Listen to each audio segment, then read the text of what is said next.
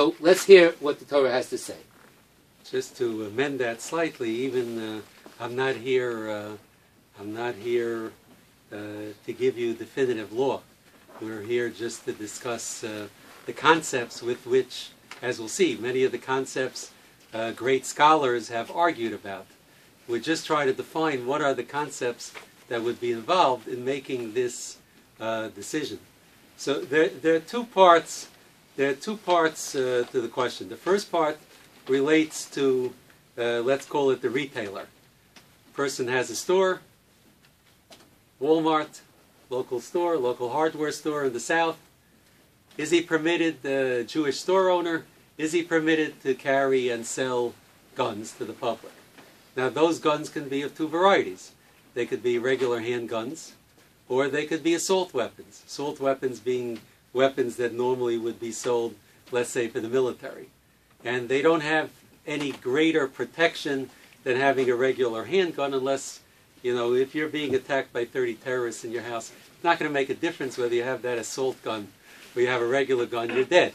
So in a normal situation. So there are two, so the first question is, can the retailer sell the weapons? It may depend who he's selling them to, we'll see in a minute. The second fundamental question is, are you allowed to have in your house a gun? So that's the second question. The two are tied in. Because if a person is not allowed to have a gun, then the concept of lifnei iver, as we'll see, would say that I'm not allowed to sell them a gun. Because I don't have the gun, I'm just selling them the gun. For me, it's a business. But if the person I'm selling the gun to, under the Torah's laws, is not allowed to have a gun in his house, I'm not allowed to sell it to him. So I wanted to briefly, and then there's the final question, the argument on the other side, which is what if you have the gun for protection? And as we'll see, the Gemara in a number of places actually discusses that specific question. Is the fact that someone argues, I need a gun for protection. If you're living on the 30th floor on Lexington Avenue, with a doorman, it's a pretty weak argument that you need that assault weapon for protection. If you're living in North Dakota, 50 miles from the closest town, then that may be a valid argument. So first I'd like to go through lifnei iver, and then we'll go through, are you allowed to have the weapon? What does lifnei iver mean? I'm going to explain. And then we'll tie the two concepts together and see some of the fundamental questions that the great authorities talk about. Lifnei iver means putting a stumbling block, literally putting a stumbling block in front of a blind person. As I mentioned before, there are three aspects to lifnei iver. The first aspect is the literal aspect. See a blind man walking in the street, and you put something on the floor which is going to cause him to stumble. So the truth is that many authorities, many interpreters of the Torah say that the Torah was never even talking about that case. Some say, Rashi in different places in the Talmud says, yes, it surely means the literal interpretation. Don't put a stumbling block in front of a person. Now you put it. Now when you put that stumbling block down, you are creating a hazard for him. So there, the lifnei iver is similar to what we're going to be talking about, where you're creating a physical hazard to this blind person. Okay, so we'll come back to that.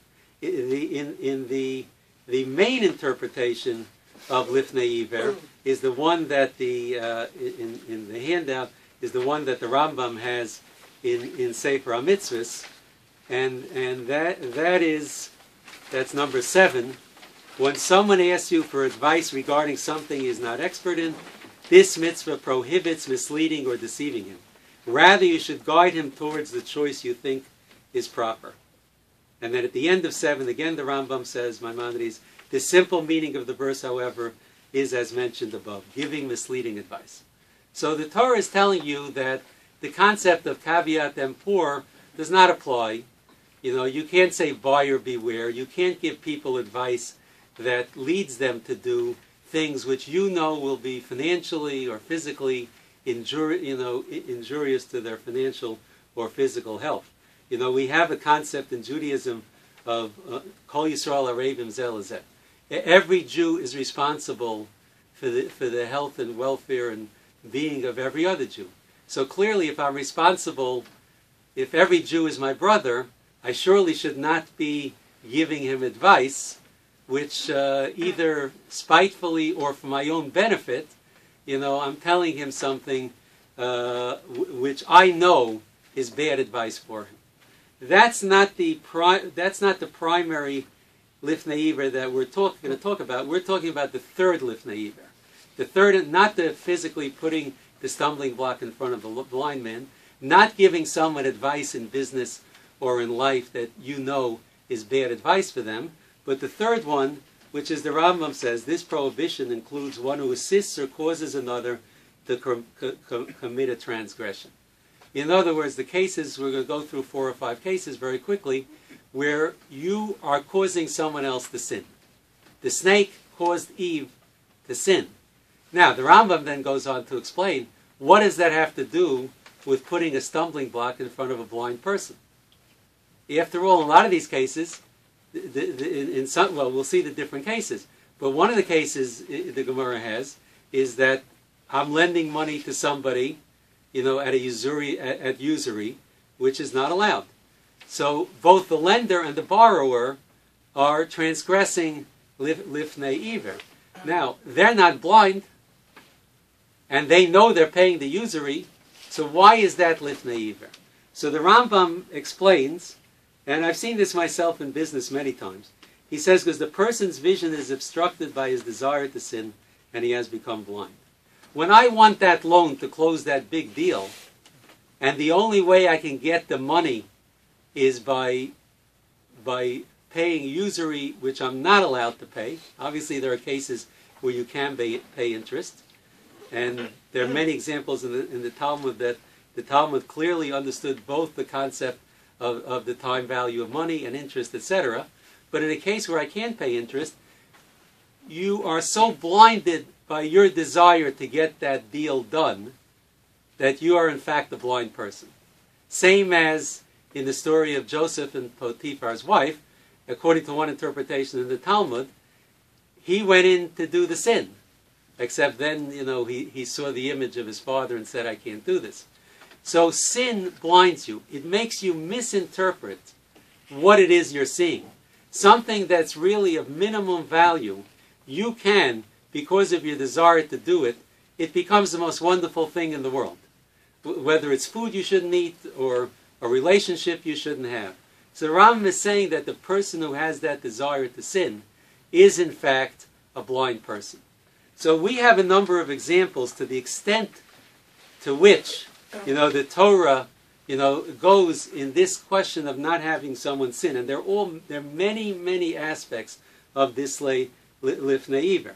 The first case, again, is the case of the snake and Eve, where the snake, for his own reasons, he wants Adam to die, and he tells Eve to give the apple to Adam, so he should die.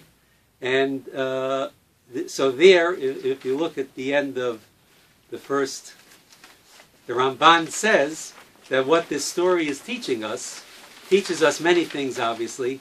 We're not here to discuss the whole story, but if you look at the end of one, says the Ramban, from here we can learn the applicability of punishment to those who cause other people to sin in any manner. Just as the sages taught us, based on the verse, you do not place a stumbling block. If you look at the Torah, the first punishment is meted out to the snake. But the snake didn't eat from the tree. So woe is the great sin that the snake did. His great sin was enticing and encouraging Adam and Eve to sin, because he knew the consequences of what would come from that, and he gave them all sorts of reasons and rationales why this is the right thing. Not only is it not prohibited, this is something you should be doing. And that's lifnei iver. You're taking what a rational person would look at and say, this is insane. God told me don't eat it because if I eat it I'm going to die. And you're twisting it that if you eat it you'll become like God, don't worry about it. And that's the classic example of lifnei iver. That's encouraging someone, talking someone into doing a sin. There are other cases of lifnei iver, as we said. In the case of lending and borrowing with usury, the lender wants to lend. The borrower wants to borrow. Neither one is tricking the other. So there it's not, there the lifnei iver is that, but you can't, one person by himself can't do that sin. You can't lend to yourself at usurious rates. I need someone else to lend to me. The borrower can't borrow from himself. He needs someone else to borrow. So there the lifnei iver is though both are going into this, they know it's not allowed, but you can't have that avera or sin with one person in the singular. So each one is making, by participating with the other, they're over on lifnei iver.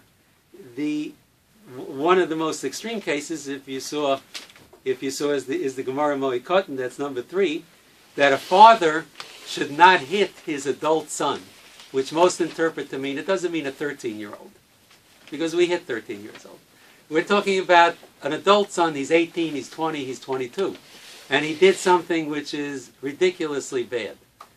And I think the right thing to do is to give him a smack. So the Gemara says I can't give him a smack. Why? Because I have to anticipate, even though, let's say, I'm allowed to give him that smack. I'm not going to get into that question. Let's assume, chanoch lanar, you're allowed to give him, and maybe you should give him that smack on the head, to get him back to reason. Because if I hit him, there's the fear that I would provoke him, and then he's going to hit his father. And that is a terrible sin. So I'm provoking him, I'm putting him into a situation which may lead him to do a terrible sin. So I have to think ahead of time. Okay? I can't just whack him. I have to think, if I hit him, what is the consequence? And the consequence may be that he'll hit me back, and that's a terrible thing. And just to go over 1 or 2 more cases, and then we'll go on to the next concept. The Rambam says that if you're a mortgage broker and you brought the lender and the borrower together, now you're not doing the sin, and they both want to do it, but you're facilitating each one of them in doing this sin. So again, that's a lifnei iver. The last case, which will be very relevant to our basic question, is the Gemara in Avodah Zarah, which relates to someone who is a Nazir, which means that he has taken a vow not to cut his hair and not to drink wine. That's what a Nazir is. Can't drink wine, can't cut his hair, can't go into a cemetery. And the Nazir asks me, it's the Nazir's cup of wine, and he asks me, give me the cup of wine. So the Gemara there distinguishes as follows. If we're both sitting at the same conference table, and the Nazir says, pass me the cup of wine, you're definitely not over lifnei iver if you pass him the cup of wine. Why? Because if I don't pass him the cup of wine, he's going to reach out his hand, then he's going to take the cup of wine. But let's say we're on 2 sides of a river. Okay? He can't get across the river. But I can take the wine and put it on a pole and get it on the other side. So here the Gemara says, then I'm not allowed to do it. So if he doesn't need me to do it, then there's no lifnei iver. He knows it's wine. He knows he's not allowed to drink the wine. He can reach over and get that wine. So when he asks me to give it to him, I'm definitely not over lifnei iver. Okay? Yes. I have a question. I was at a movie theater once, and I had a cousin of mine next to me. Yes. And I had a coworker to the left of me, both Jews. Yes. And my cousin, they're not religious, my cousin had popcorn, and the other person said, does he have any popcorn left? So I said no, because I thought it was not kosher. Because I thought that you're not allowed to feed non-kosher food, like be. Well, again, is this? No, but you see, does this absolve you from that? The Nazir case is different. The case that I created, the wine belongs to the Nazir. You're talking about, that's a separate question which has many, it's not for tonight's discussion, Okay. Where you're asking somebody, you're feeding him food that's not his, that's not kosher. Right. But that's for a different discussion. We got Okay. to get to the guns. Okay, thank Okay? you. If we detour too much, we're not going to get to the guns. So that is the primary exception to lifnei iver. The exception is if the person could do the aveira on his own. He does not need me to do the aveira. There is no lifnei iver. Okay? There are a number of such examples in the Talmud, and we'll see how that's really almost the fundamental. One of the fundamental questions we have. So in the case of the broker, if there's the mortgage broker? The broker. If So you're asking an excellent question. Okay, so this is a question that has been debated for many centuries. The question that was asked here is that if there's the mortgage broker who puts a lender and a borrower together, we said is over lifnei iver. But there's a lot of Jewish mortgage brokers out there. Too many maybe. So why don't I say that since he could get it from, since if I don't do the business, my neighbor is going to do the business, am I allowed? Okay. So the Mishnah Melech, who's one of the interpreters of the Rambam, he brings such an opinion that if here you have the Nazir on one side of the river, and there are two Jews, I and a fellow Jew are on this side of the river, and the Nazir says, give me my wine, I want to drink it. So the Mishnah Melech quotes a source that says that if the other Jew is willing to give him the wine, I can give him the wine. Because after all, the concept seems to be, I'm not facilitating it if he's going to get it anyway. Okay? And the Mishnah, that's exactly your example. And the Mishnah Melech says no. The fact that another Jew would do the Avera, would do the sin, doesn't let you do it. Doesn't let me do it. Does not let me do On it. top of which, Okay. if you let the other guy do it, you're making him be overlifting. If you're lifting, Well, it's a little circular, but again, that's really the That's question why. there. You could argue both. Yeah. You could argue both ways. You could argue. You could argue that it's not lifnei iver for either because the other one is ready to do it, or you're causing him to do it. So does Yes. that mean if there's a Nazir sitting across from me at the table, not only should I not pass him the wine, should I also hold it back, or just not? That's a separate question, which is also beyond our scope. You know, that's if someone's doing an avera, what I should do. But we have to go on. One last case, which will be central: the Gemara in Avodah Zarah, in the Durham. The Gemara in the Durham has Ravashi. This is number 4. Ravashi owned the forest. Okay, Ravashi was one of the great Talmudists. He owned the forest, which he sold to a fire temple. He sold them the wood from his forest. Said Ravina to Ravashi, but there is the injunction. Now, the assumption was that this fire temple, this is a temple that created fire. That was their method of worship to their pagan god. So you're giving them the means to worship their pagan god. So said Ravina to Ravashi, do not put a stumbling block before the blind. Doesn't matter if it's a Jew who's going to be doing a sin, or it's a non-Jew who's also not supposed to worship a pagan god. So he replied, most wood is used for ordinary heating. In other words, most of the wood that the temple would buy was just, it gets very cold. You know, in Babylonia in the winter, it's very cold. So you need the heat to keep it warm. So it is true that he may use some of that wood in his worship, but most of the wood he buys is not for that, and I don't have to worry if some of that wood he in fact uses for his temple worship. We'll come back to that because that's a central feature. So the bottom line is, I have to think about actions that I do if they're encouraging, they're provoking, just like the case I have here that from Maimonides. You can't buy, if you're walking on Fifth Avenue and someone is selling watches, now if you know it's a fake watch, it's a fake watch. He knows, you know, you're paying a small price. But if someone comes to you and you look at it and turn it over, and this is a Rolex, and it has the serial number, okay, and you know it's stolen, am I allowed to buy that watch? No, why not? I didn't steal it. So the answer, the Rambam says, is because by buying from the robber, if no one would buy from a robber, He's not going to rob. He doesn't want a Rolex. He wants the cash. So by buying from the robber, I'm encouraging him to continue doing what he shouldn't do. So this is something that has universal application, that I have to be careful that, A, don't give someone misleading advice, and don't encourage, facilitate, participate, or anything with someone else in doing a sin. So let's put that on the side. The second question relates to, let's go directly to the question of the guns. Okay? The argument against having a gun in your house. Okay, there was an article in the Times just the other day on the op-ed page, a list of all sorts of gun-related deaths. If you read it, it was, I think, Monday. All sorts of gun-related deaths that occurred last week.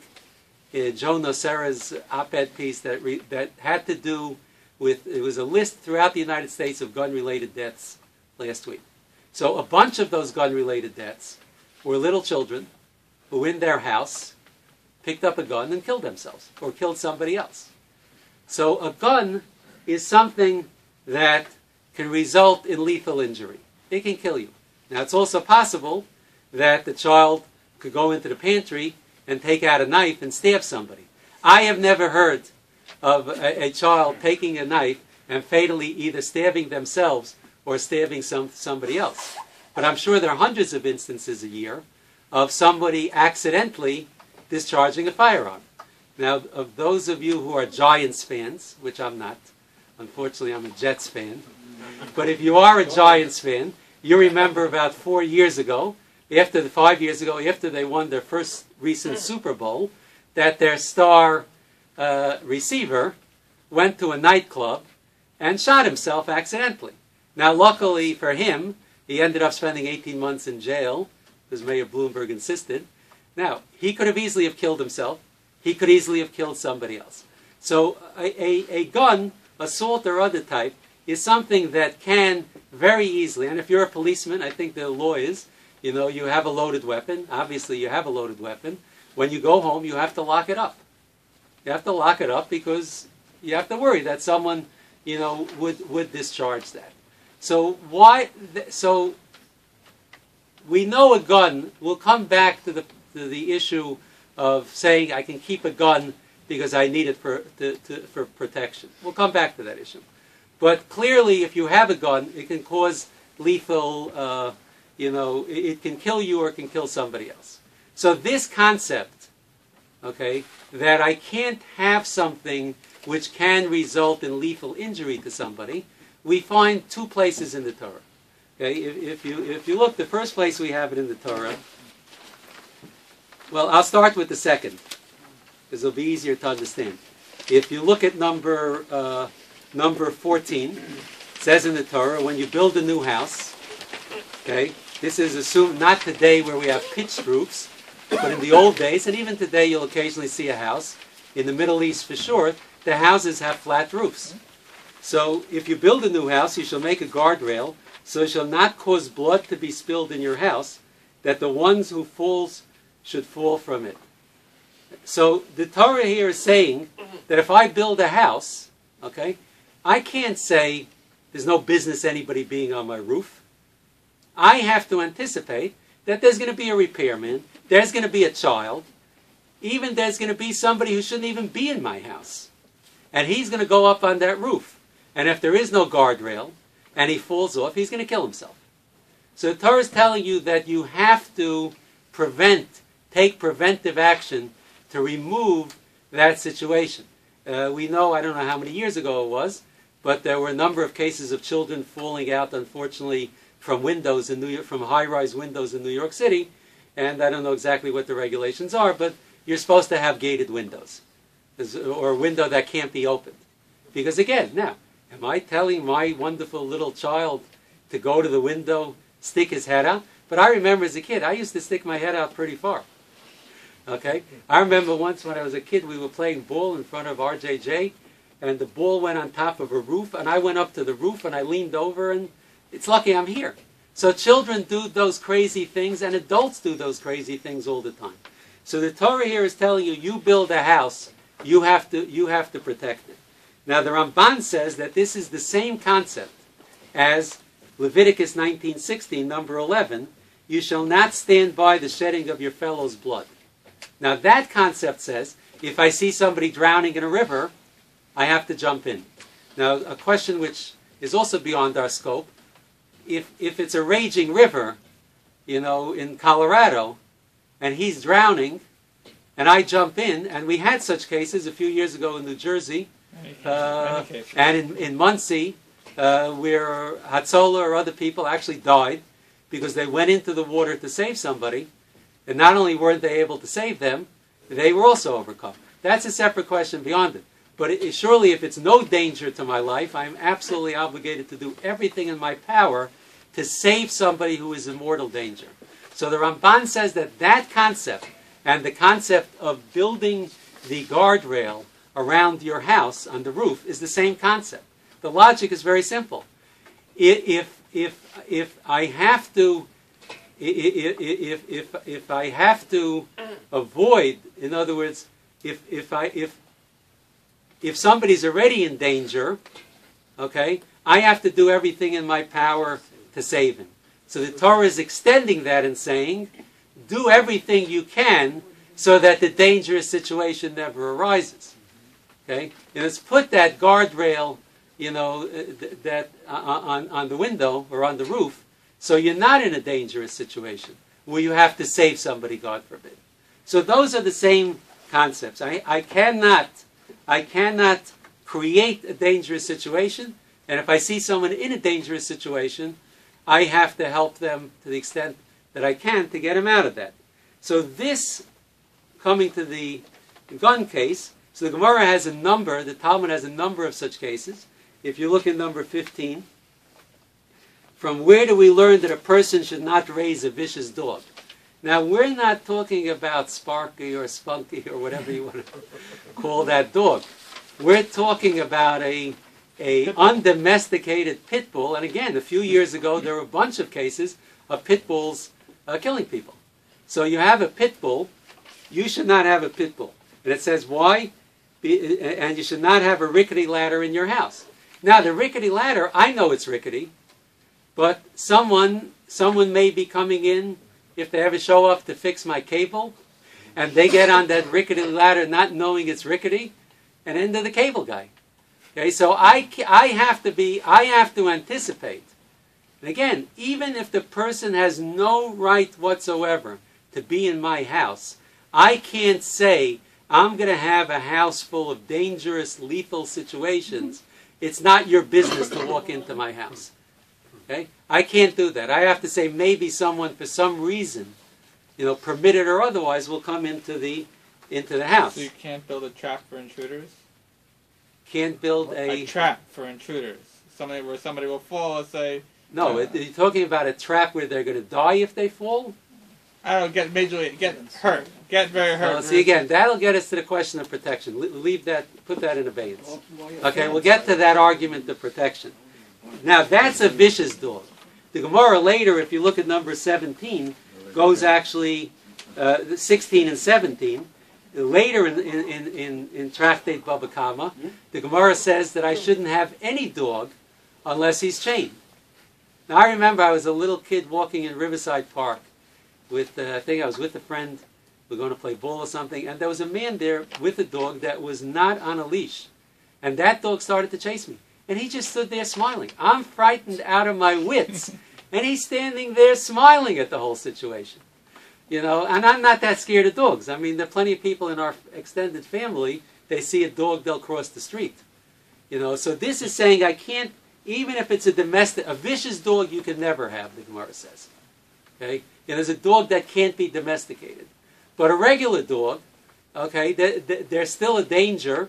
And the Talmud brings this example of the pregnant woman who walks into the house, and the dog wasn't tied up, and the dog barked at her and scared her, and she miscarried. So you have to anticipate. And again, I'm not anti-dogs for the dog lovers here, but you have to be careful. I see in Brooklyn, the whole New York, everybody has dogs. The Russians in particular, I know they all have dogs, and I see people walking with 2, 3 dogs, and they're not dog walkers. But I never understand. They're living in an apartment. I wouldn't be able to go to sleep if I had 2 or 3. And some of them are those, you know, those. You ever see people walking in each hand? They're holding a pit bull. So this, you know, there's a free. Again, this comes to issues of freedom. But on the other hand, the Gemara is saying I have to be extraordinarily careful about a situation that can lead to someone being hurt, or being in fact a lethal situation. I can't do anything which will endanger somebody else. Now, the Rambam, if you look at the end of 21, not only can I not endanger somebody else, but the Rambam here is saying, Halacha 5, our sages forbade many matters because they involve a threat to life. Whenever a person transgresses these guidelines, saying, I will risk my life. What does this matter to others? Okay? Or I am not careful about these things. He should be punished by stripes for rebelliousness. Which means that a person has no right. Just like you have no right to commit suicide. You have no right to go into situations which create mortal, going to be a mortal danger. So that's the second concept of you cannot create a mortal danger. Now within that, let's go to the argument made by the NRA and the gun lobby, which is that I need a gun for protection. So in the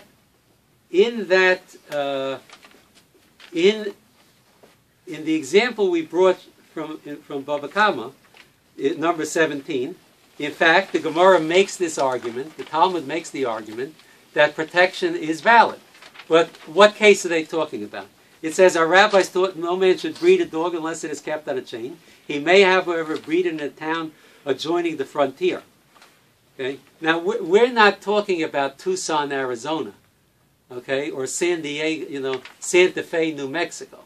We're talking about in the time of the Talmud, and you're living in a frontier town, and the marauders are all around you. So in that case, okay, you can keep it. You have to keep it chained by day because they would attack at night. But at night, you can let it free to scare off any potential. So there we have one example that for protection, you're allowed to do it.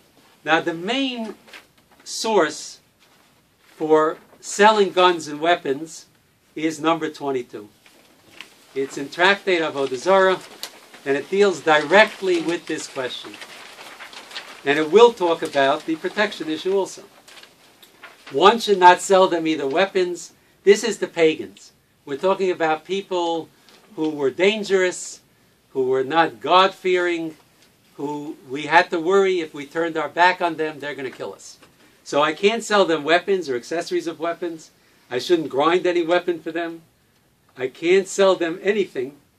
Iron chains, neck chains or ropes, anything. Now, some of these are not necessarily weapons. And if you go to the end of this, almost at the end, said Ravada Barava, you should not sell them bars of iron. On our bar, we're not worried that he's going to take the bar and slam you in the head. That's not a weapon. But I'm giving them the means. Why? Because they may hammer weapons out of them. So you see to the extent to which we're worried, if we have people who we're assuming are serial killers, rapists, murderers, pagans who go around killing people, so that's for sure, I can't sell a criminal a weapon. Okay, now why can't I sell the criminal the weapon?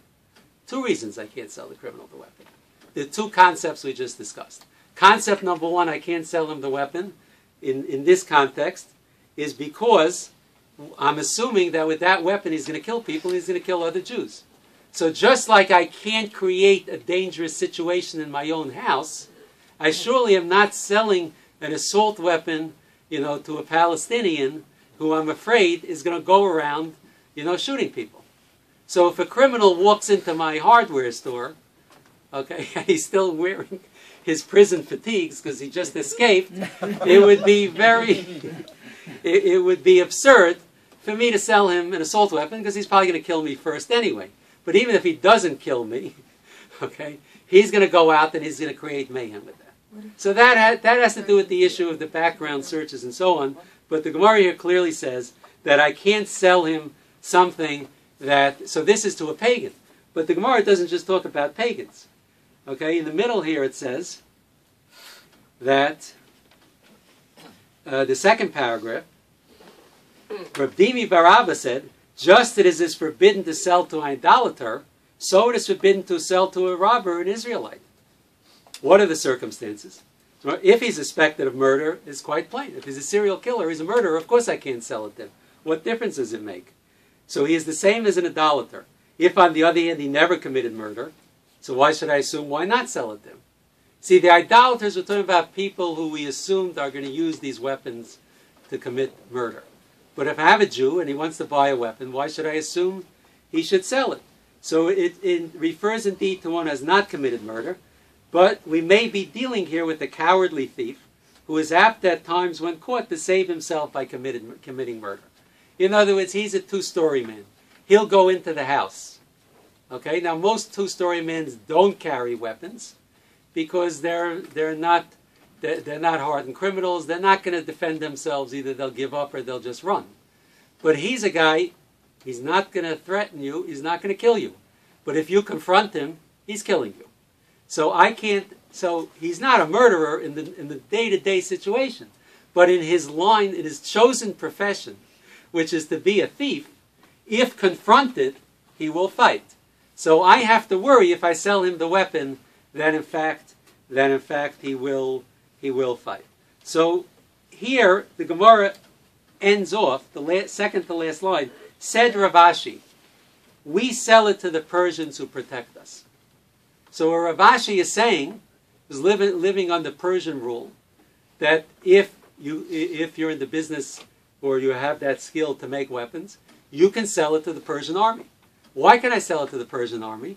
Because the Persian army, their purpose is not to go out and kill the citizens. It's to protect Persia, against the Greeks or whoever, whatever century, whoever they happen to be fighting at that time. So here again we have an example. You obviously can have a weapon for protection. If you've been to Israel, it's less so now than the first time I was there 40 years ago. But 40 years ago, when you got on a bus in Israel, half the people were carrying these assault rifles because they were soldiers coming back and coming forth. If you got on the Lexington Avenue train and you saw a few people carrying assault rifles, you're getting off that train. But in Israel, you can stay, you don't need to worry that they're going to attack you, and they have weapons in their house because they are, unfortunately, in a constant danger. So here it's clear, if you can sell it to someone who's using to protect you, just as you could keep the dog unchained if you live in a Wild West border town to protect you at night.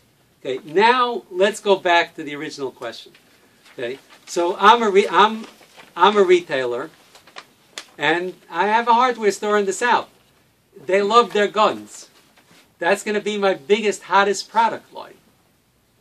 Okay, can I stock guns and sell them? Okay, so the analysis has many different, let's just go through a few steps of the analysis. First, let's take it as a given that the person doesn't really need it to protect themselves. That argument, let's assume that that's not, in most cases, not a valid argument. In other words, it's I think very rare that anybody saved themselves from being killed by an intruder, okay, in a house of intrusion or whatever it's called, because they were able to whip out, their Sig Sauer or their Glock and shoot the intruders before the intruders got them. So let's assume that the protection argument is not a good protection. Then we go to the second question. Is the person I'm selling this gun to allowed to have a gun? And there the argument would seem to be, for sure he's not allowed to. Because there can't be any greater losasim damim veisecha. Do not create a situation. A rickety ladder, you fall, he may kill himself, may not kill himself, who told him to go on it, maybe he'll see it's rickety. But if someone, adult or child, picks up that gun and discharges it accidentally, in most cases, you're calling the funeral parlor. It's definitely a case of losasim damim veisecha. So now, for me, let's say I say, I'm not going to have any guns in my house. But this is commerce. America lives on free enterprise. Why can't I sell him the gun? And that's where we come to the concept of lifnei iver lo sitei michshol, don't put a stumbling block.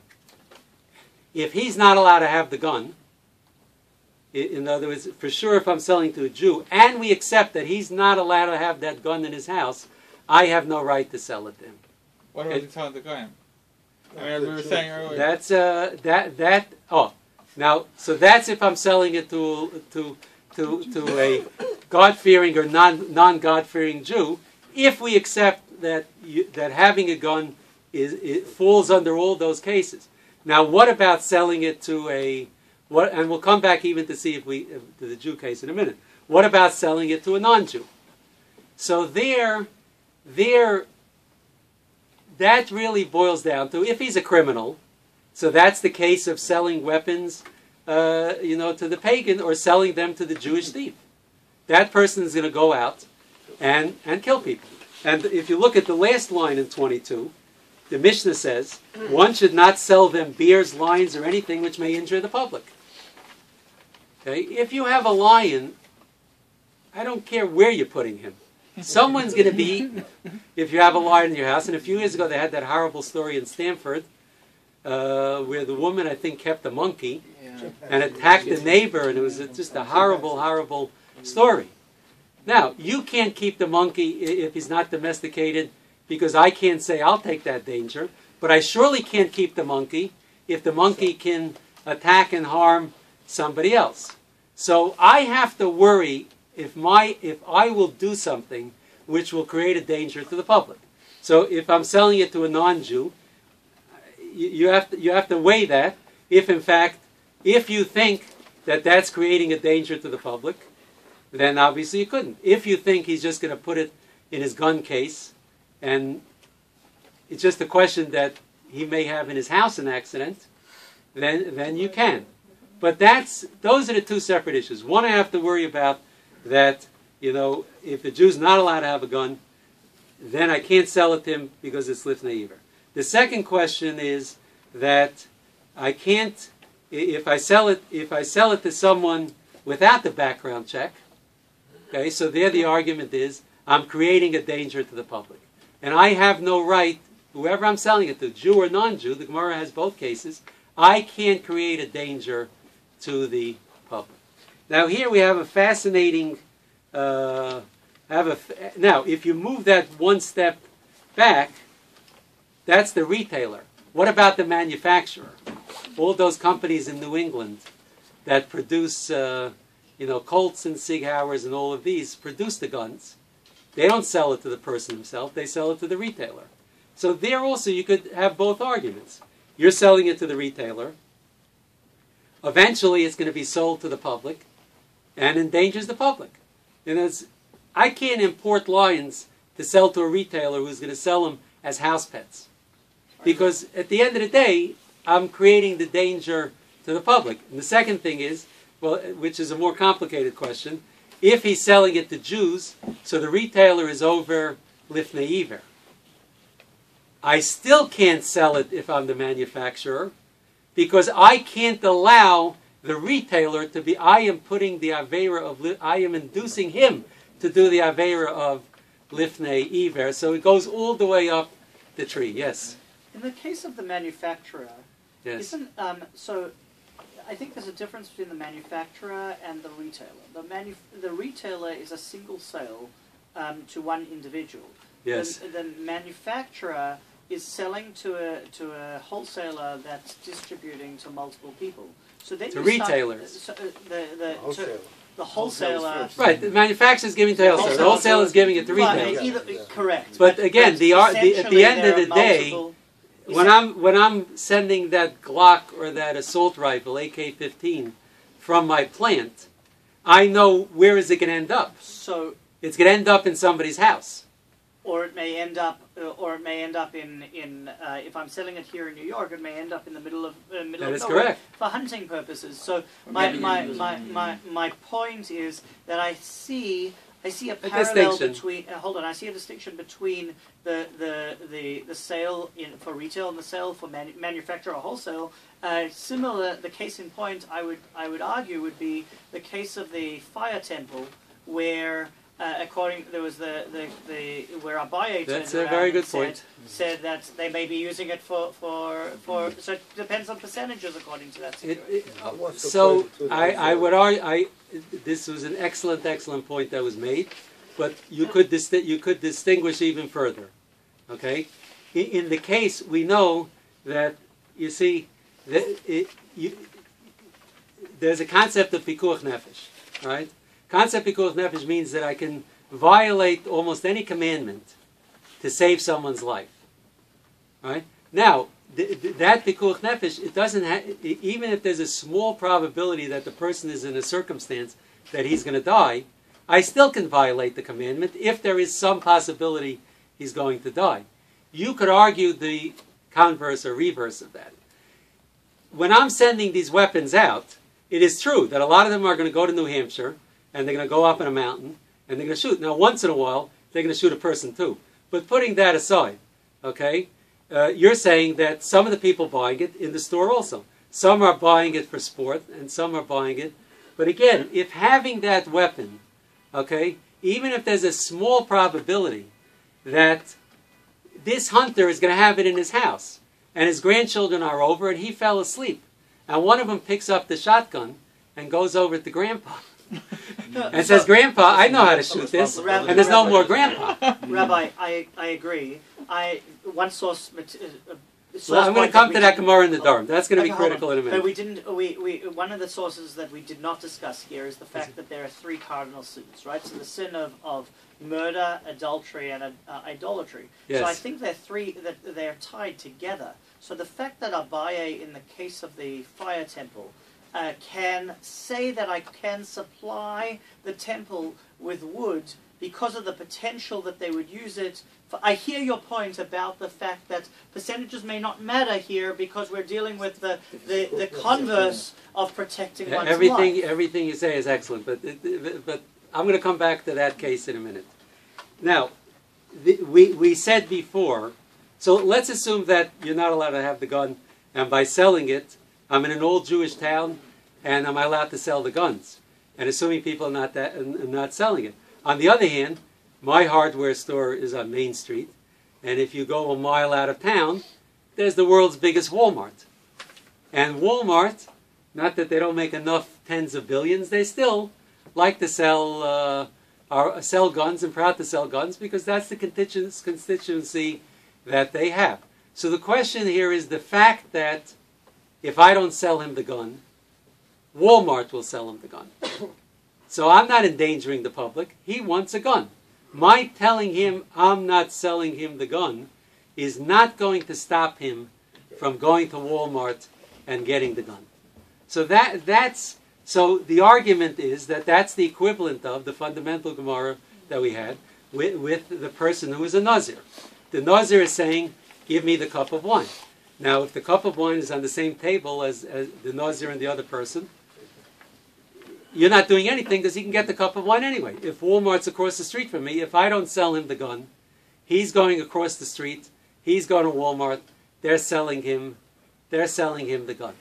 So does that mean I'm allowed to sell him the gun? So here, this is a major argument. If you look in Code of Jewish Laws, and there the Ramah, one of the two codifiers of the law there, he brings two possibilities. One who says that he's not talking about selling weapons. He's talking about the Gemara and the Dharm, selling to a pagan house of worship. Am I allowed to sell to a pagan house of worship something that they could buy someplace else? So he says that some say you're allowed to, and then some say because it's the same as being on the same side of the river, he can get it whether I supply it or not. And some say you're not allowed to. And then if you look on the side, in the interpreters, some say that there's a difference if I'm selling to a Jew or selling to a non-Jew. If I'm selling to a non-Jew, okay, then if he can get it someplace else, he can get it someplace else, there's no problem. If I'm selling to a Jew, then there would be a rabbinic injunction that I'm not allowed to, even if it's not lifnei iver, because he could get it someplace else, I'm somehow participating, encouraging him. It's like the case of buying the stolen item. Now he's already done the deed. He already stole it. But the Maimonides said, I can't buy the stolen item because I'm encouraging him to steal. So the same thing, when I'm participating with somebody in doing a sin, so even though it's not lifnei iver, because he could have gotten it someplace else, but I'm still not, so it doesn't violate the Torah's principle of do not put a stumbling block.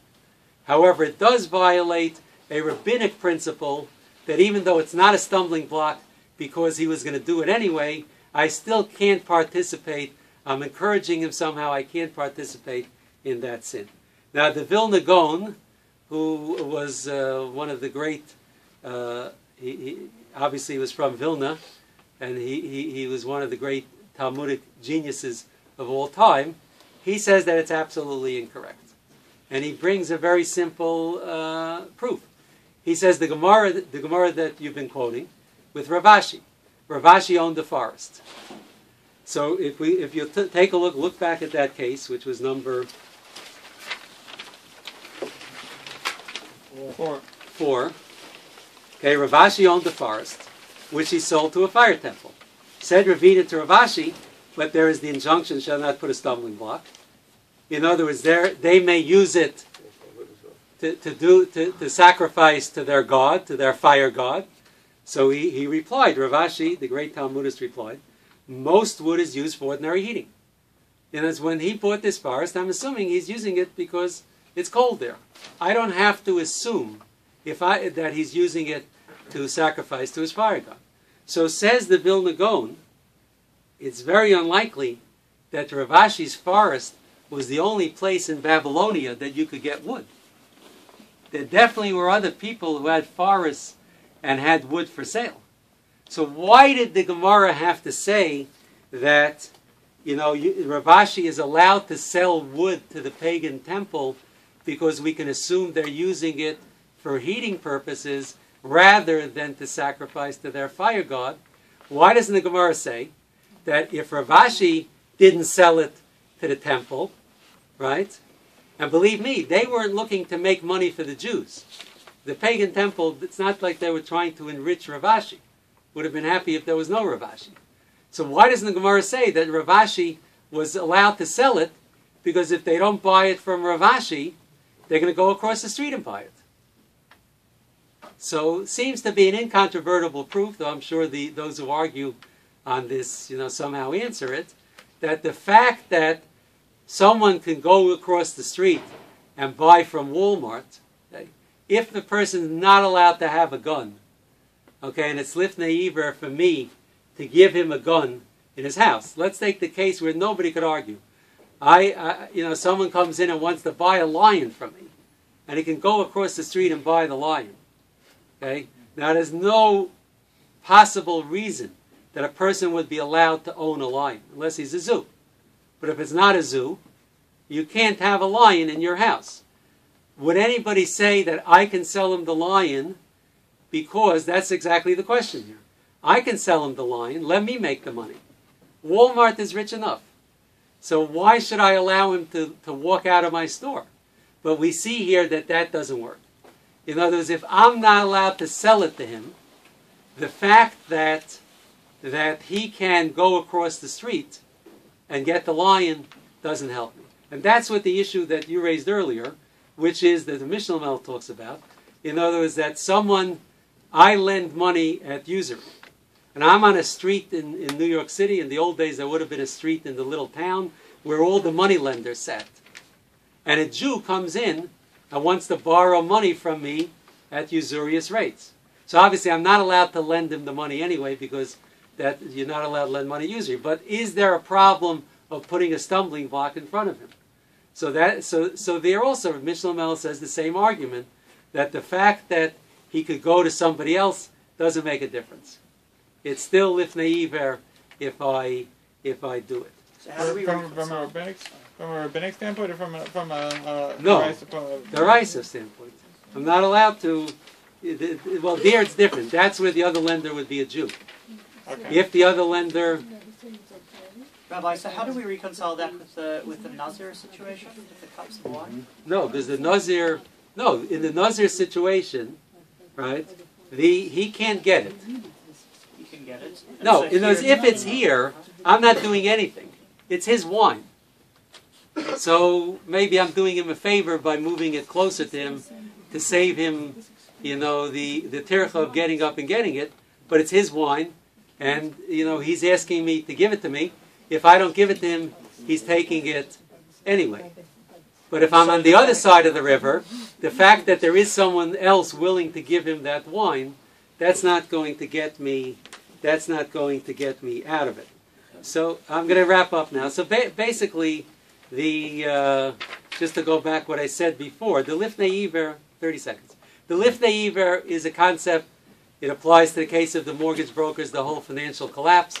Many things that are done on Wall Street are cases, for sure, of lifnei iver, where they deceive people and, caveat emptor, they let the buyer beware.